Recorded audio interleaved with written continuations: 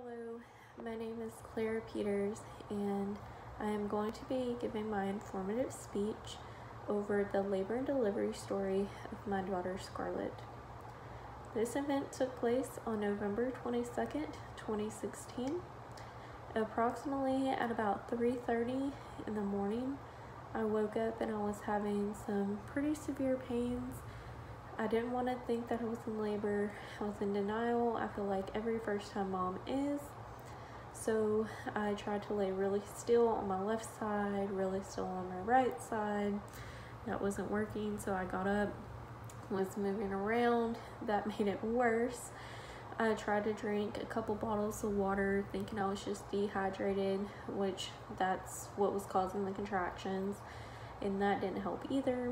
I tried to take a warm bath. That didn't help. So I had to call my mother-in-law to come get me, to bring me to the hospital, because at the time my fiance was working nights and he wasn't going to be getting off until 5 o'clock in the morning, and I was just too impatient. So I wanted to go to the hospital to get checked, so if it was nothing, I could go back to bed, but obviously it turned into labor. I went in and I was 1 centimeter dilated and 90% effaced.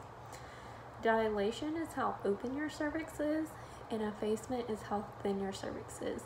You have to be able to be 10 centimeters dilated and 100% effaced in order to deliver the baby. So they informed me I would be monitored for an hour.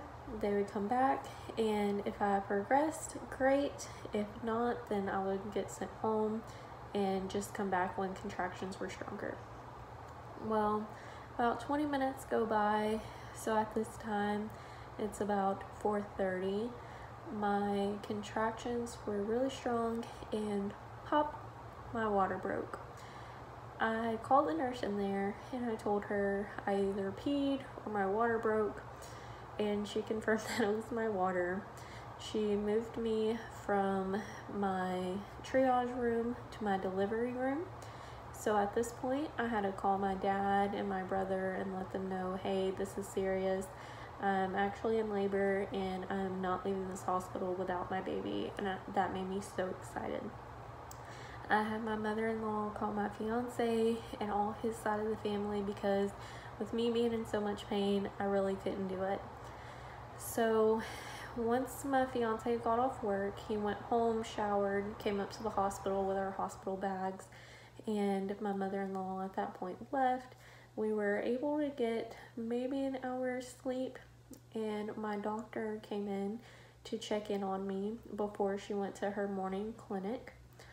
And she informed me at that time that I was already at 7.5 to 8 centimeters and 100% effaced, so I was completely thinned out and I only needed about 2.5 centimeters to go. And with the anesthesiologist involved in some C-sections for that morning, that I probably would not be able to get an epidural. And at that point, I almost had a panic attack because I was in pain, but I knew that at that point it was bearable, but when I delivered, I really didn't want to feel that. So I pretty much begged her, please have him come in between C-sections, try your best to get something done so I can have the epidural. So she said, let me see what I can do. And about 30 minutes later, the anesthesiologist came in and he was able to do my epidural. After I had my epidural, I was already at a 9, so I only had 1 more centimeter to go, and the nurses informed me it shouldn't take too much longer, so we invited the family to come back to the hospital in order just to have some time with us before the baby was born, and then of course they could be there for when after she was born, they could come in and see her. So everybody at that point that was up there, I felt like it was a party, was me, my fiance, his mom, his dad, his sister, my dad and my brother, and my dad's wife at the time.